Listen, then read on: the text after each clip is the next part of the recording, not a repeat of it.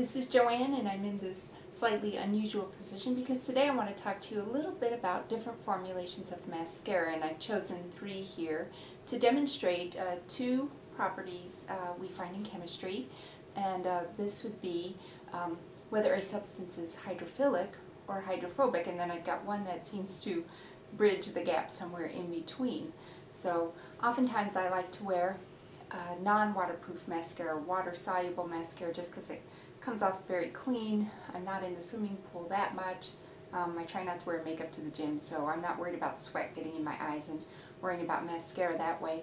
So I often wear, right here what I've got is a non-waterproof mascara that should come off cleanly in water and soap. Then I also have here, I've brushed this mascara onto these bristle brushes, real hair. And this one is a waterproof mascara, and that would be what we call hydrophobic. So it's pushing away water, or water does not like it at all. Then we have here a new formulation that's called Beauty Tube, and I'll get to that in just a minute. So let's take a look at these. So a molecule that's hydrophobic, or rather a hydrophilic molecule, tends to have a lot of weak hydrogen bonds. And then in the presence of water, if molecules can make hydrogen bonds between each other, then they can also make it with water, because water has hydrogen bonding, so they can sort of exchange this and then become dissolved in the solution. So water is very attractive, and that's why we've got that hydrophilic name. Something that's hydrophobic is often represented as a long carbon chain with a hydrogen on the side, so CH bonding, and fats, waxes fall into that definition. So it should be easy. I've had this mascara on these brushes for 12 hours, so hopefully this will all come off nice and cleanly for me. So what I have here is my brush, and I have some warm water. Let's see if I can soften this up a little bit and have it come off nicely for me. The problem I have with water-soluble mascara is it does smear. Let's say you start sneezing or something like that. Actually, I can see the molecules, or bits of mascara coming off here. But and then even at the end of the day, you clean and clean, and then you're left with smudges on your eyes. I really don't like that very much, because it's like paint. This is analogous to latex paint, I guess, that can be cleaned off with water, and this would be analogous to oil-based paint. Yeah, look at all that coming off. This is just warm water here, and you can see actually this was all completely black. I'm going to use a cotton ball here to see if I can wipe more of that off. Okay, so I won't spend forever cleaning this brush right now, but I don't know if you can see, this is definitely cleaner than the brush next to it. Our cotton pad now also has mascara on it. So that was plain water. This was our non-water soluble. I mean our water soluble. This one, I'm going to go ahead and stick this in here for a little bit and see if we can't get some of this mascara to come off of here. But usually for a waterproof mascara, you need to use something like mineral spirits, a solvent that's good for breaking these more covalent bonds. I'm going to try to brush this onto here, wipe that off. Nothing's coming off. You can see that's clean. The mascara is still on here, so what I'm going to do now is take some of this makeup remover. It's got 2 phases. It's got an oily phase and a more aqueous phase, so supposedly it's supposed to help with all different types of makeup you can encounter. So I'm going to just put the brush in here and see if we can have it come off easily or not. I actually am starting to see little bits coming off now, finally. Yep, it's turning darker.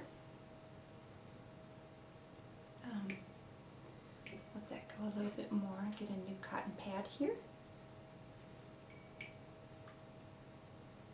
See, oh yeah, it's definitely turning darker. It's just taking a while. I used a lot of mascara to cover these brushes for demonstration purposes. So here we go. You can see I took off a lot more of the mascara this way here on our hydrophobic molecule. So then this last item here is called Beauty Tubes, and it has 2 parts to it. The 2-part mascaras are actually sort of nice because you you can extend your lashes a little bit, somewhat invisibly, and then you put more colored mascara over the top of it, so you give yourself longer lashes without putting too many coats of the dark mascara on there. But what I think happens with this particular mascara is that the bonds between the individual molecules of the polymer, we have things like styrene in here and some other copolymers in here, what I think happens is those bonds form very strongly, like they would for a waterproof mascara, but then the interface between the lash, or the hairs here, and the mascara is very weak, and that's susceptible to warm water coming in and breaking helping loosen the polymer and have it come right off of here. And it comes off in strings or tubes. Now, I've never been able to get my mascara to come off in tubes. Yeah, I can't, well, I do. Here's a little bit here. I don't know if we can see that at all. Anyway, it comes off as a whole piece. But what I'm going to do is stick this in water and try to loosen this a little. Hope this works for our demonstration here. I really like it because I find I'm left without any residue on my eyes at the end of the evening when I go ahead and do this.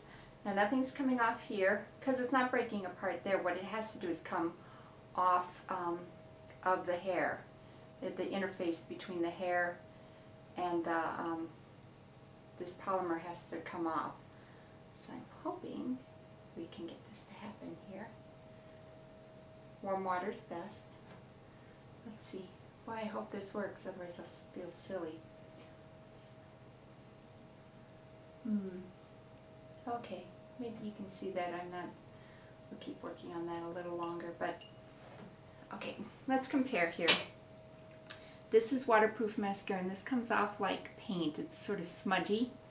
And if you look at these tubes, it actually comes off as little strings, little tubes. They're just not coming off readily off of this particular brush. It does come off my eyes pretty well. I've had really, really good luck with this. Plenty of warm water. Oh, here they go. They're starting to come off. I don't know if you can see them starting to... Can we see that at all in this particular image? I have no idea if you can see this, but what I see are strings coming off. This is actually the mascara coming off. I didn't set this up to do that. Let's go ahead and try and get a fresh clean pad and take this off. Alright, here we go. We should get better. Oh yeah. Do you see this? Those are the strings. Look at the brush now. You can actually see how cleanly it comes off. Whereas with these other ones I kept having residue behind. But when these come off, they come off in actual strings or tubes, and it just, once you've gotten them all off, it's just amazing. So what I'll put on my website are also some tips for how to apply your mascara to make your eyes look the way you want them. Usually most people want them to look bigger and a little more spaced out, spaced apart between the individual eyes. So anyway, I've been really impressed with this particular formulation, and was very curious about the chemistry having to do with that. Alright, so thank you for listening. We'll talk to you later.